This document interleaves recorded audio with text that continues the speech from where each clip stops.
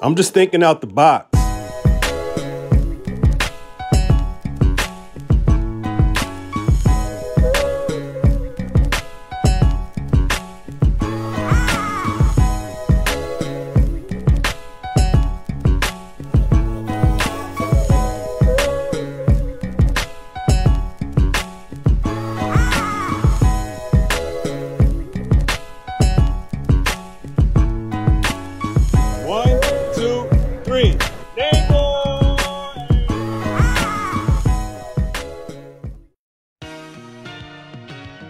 Gather round, true believers that sip you're still living. Mint God here with another Mint God theory.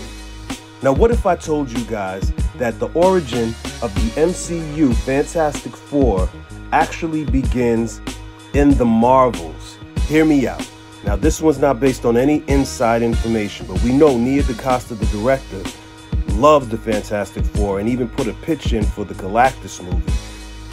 Having the Fantastic Four start in the Marvels is massive, and we got to break this one all the way down.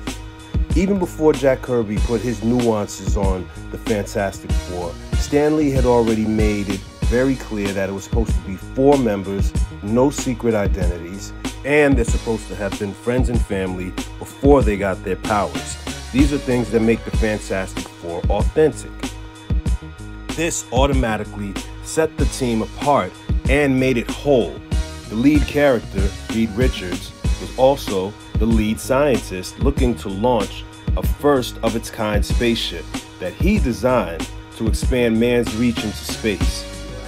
Facing a slim and closing window to launch his spaceship due to extenuating circumstances, the comic books made it the end of the government funding for the project. The 2005 film had Reed looking for funding, basically begging for funding from Victor Von Doom. The MCU is not going to have that issue because Victor Von Doom has not been made present yet. But I'm thinking that Marvel Studios' version could create another challenge that would prevent Reed's spaceship from launching. And it doesn't have to be the government. It doesn't have to be needing funding. It could be something that has already been placed in the MCU. We already know that Reed was adamant that he had to get this spaceship launched as soon as possible. There were concerns of cosmic anomalies, radiation. Some inordinate amount of energy has to be able to give Reed, Sue, Ben, and Johnny their powers. Let's remember, the snap the blip has already happened in the MCU. So going into space means that there's already something there, right? In comes WandaVision. Now, remember, we theorized that Reed Richards was probably a lead scientist with SWORD already in the MCU. They already had the rumor that Monica knew Reed in WandaVision, and we know that SWORD had Vision's body. And when White Vision was created and he checked his memory, what did we see? That's right, the Baxter Building or Fantastic Four headquarters. Now there's Saber, and there it is. This is the moment.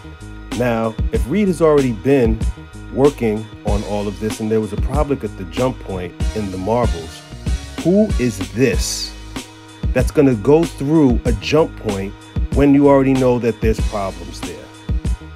It's so subtle, but that's the Fantastic Four. Knowing that there was a problem with the jump point, Nick Fury would have shut it down. Reed, once again adamant to make sure that he got his ship launched, pushed through.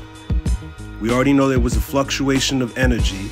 We already have whatever's going on in space at that point in time that could give them their powers and send them back in time or to another dimension or another universe. This creates multiple opportunities for Marvel Studios. One, it gives origin points for the Fantastic Four, which is incredible. Two, it also gives them the opportunity to expound on Saber and what work was being done there. It also makes fans have to go back and watch the Marvels just to see that little point. and see how everything is connected the Marvel way. They could be anywhere. They could be in the same universe that Monica ended up going to and meets Beast in Binary. They could go back in time. There's so many different things that could be done just by subtly connecting that ship going through that jump point. And it being Reed Richards, Sue Storm, Johnny Storm, and Ben Grimm. This makes everything that much more exciting and that much more connected. It would also start the Fantastic Four story in space, as we heard that it would be more cosmic. It puts it directly in the multiverse saga, which is where it obviously needs to be at. It puts them on an adventure that could go anywhere.